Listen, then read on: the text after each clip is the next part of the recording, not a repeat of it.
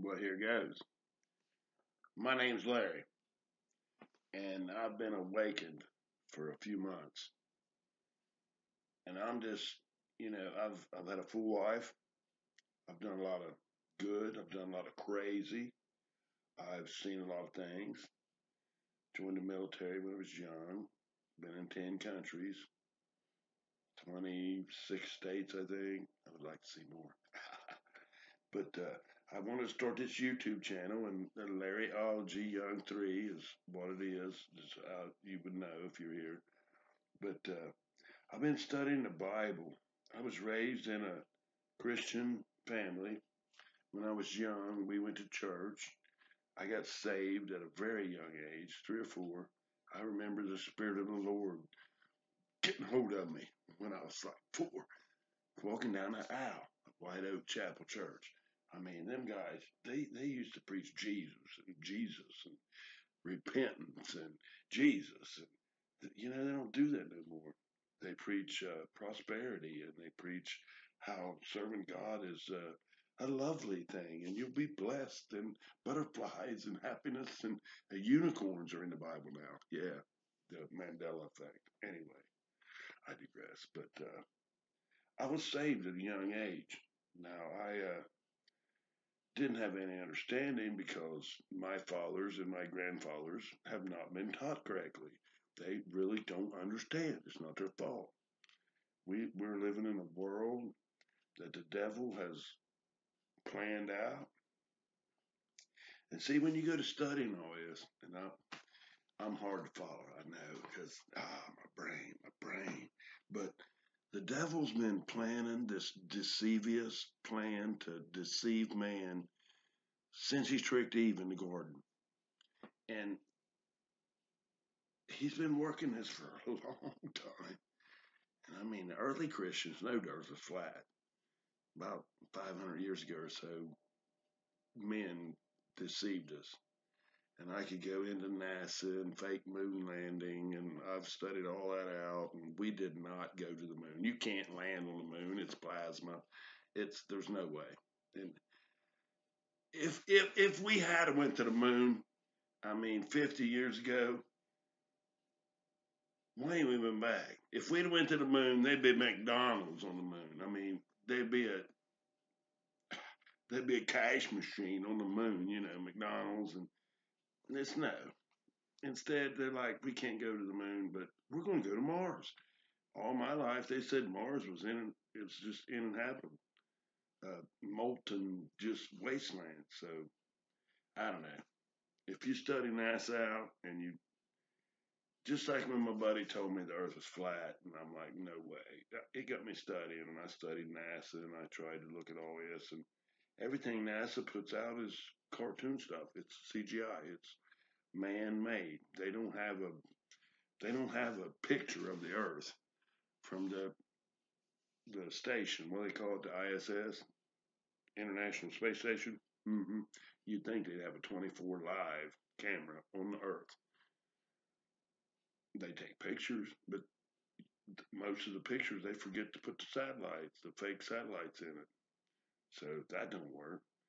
I don't know. Just when you study it out, it's crazy. If you got any brains at all. But most people's opiate sensors have been destroyed. Their neurological connections have been destroyed by drugs. Pharmaceutical drugs is killing people, and they're spraying chemicals in the air that is killing us. The food is killing us. It's our water's full of fluoride. I searched fluoride. Do you know what fluoride is? It's a byproduct when they make aluminum. It's deadly to the human body. Why? Who in the world said, "Hey, let's give the kids fluoride"? Oh, what a brilliant idea!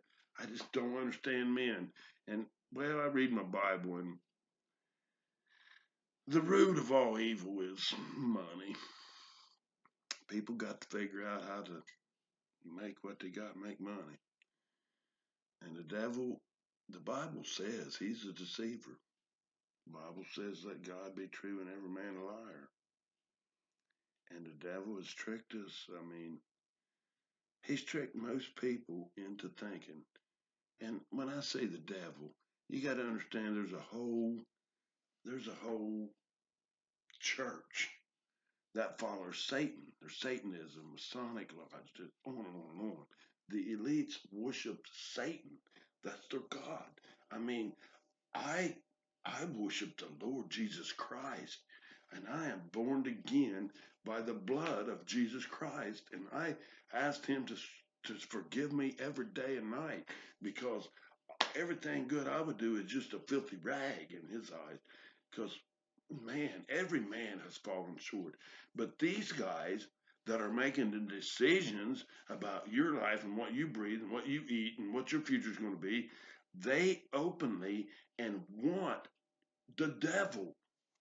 I mean, I have to fight the devil. I got demons that I'm dealing with, and I don't want them.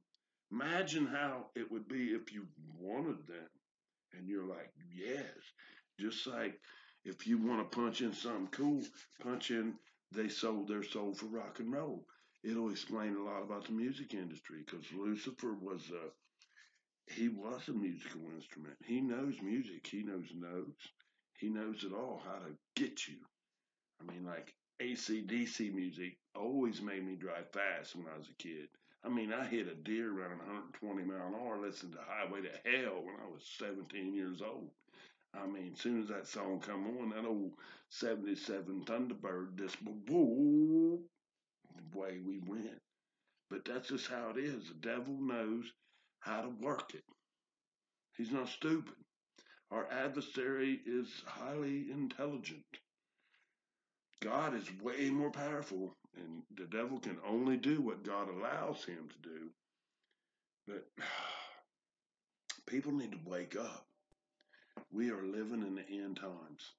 And I know I'm all over the map. This is my first video, but I just kind of wanted to put out a feel. I pastored a church when my kids were little. My kids are 20s.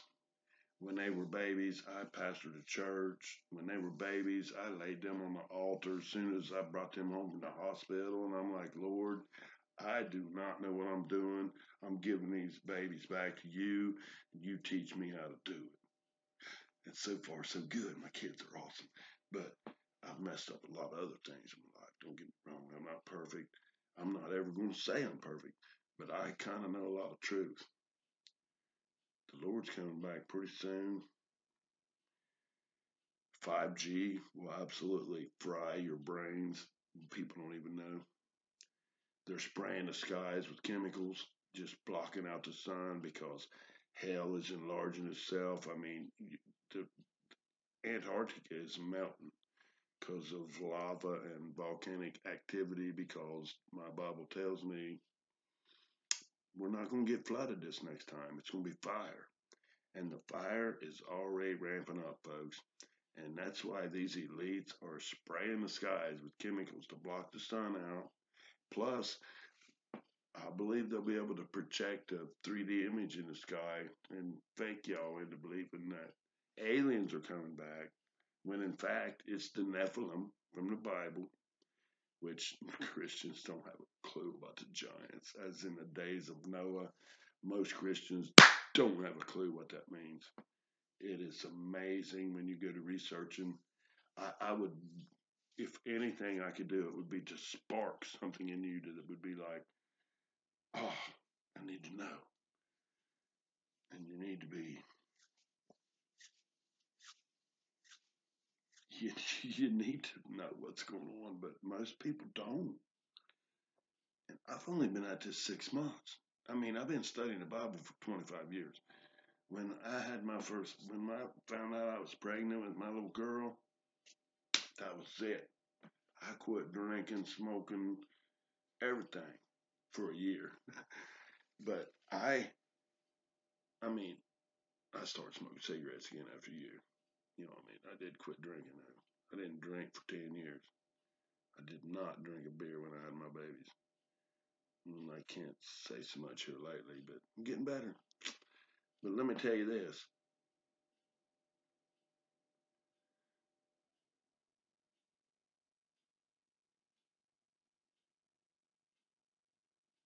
When I had my babies,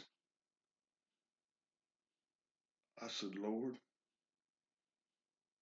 I got someone that means more to me than me, and I want to do the right thing. So I tried. I studied. That was my point. Yeah, sorry. When I had my babies, it caused me to study. We went into a church, and them guys preached Jesus, and you got to be saved, but they didn't really understand the Bible at all whatsoever. They sung songs that I told my wife, I'm like, I can't sing that song because it don't line up with the word. And I got to reading the word for myself. And these old preachers, when they preached, I was like, that ain't what it says. No, that don't line up with what Jeremiah said. You wait a minute. And it made me study. Oh, it made me to study. I got books, I watched TV, I did everything. And I know the Bible. I'm not bragging. I don't know verses and that. I can't say, yeah, it's in 14, some of them, but no. But if you start reading the scripture, generally I can finish it because I read it. I got it on cassette. I mean, I'm that old. I had a whole thing of cassettes and a Walkman, and I was building cabins by myself, and I would put that on 6 o'clock in the morning and listen to it till 6 o'clock at night. Just repeat, flip, repeat, put new batteries, flip. I listened to the Luke about Jesus dying on the cross so many times one day I fell down and wept. I seen the white cloud of the Holy Spirit that day. It was so amazing. Back in, I've laid my hands on a guy and he come back to life. Oh, I mean, God is so real, and we need His Spirit. But well, this is my first video, and I'm just all over the place. But hey, I'm a carpenter. I've built numerous houses. I've been iron worker. I run equipment, welding, concrete. I've been a pastor. I've taught Sunday school. I was a youth pastor. We did vacation Bible schools. I've worked in a printing place. I was a Navy sailor, a boiler technician. Been all over this. I've been a bum. I spent a year picking up pop cans and just finding what I could to eat and just a bum. I did that. I've lost everything I have about 4 times.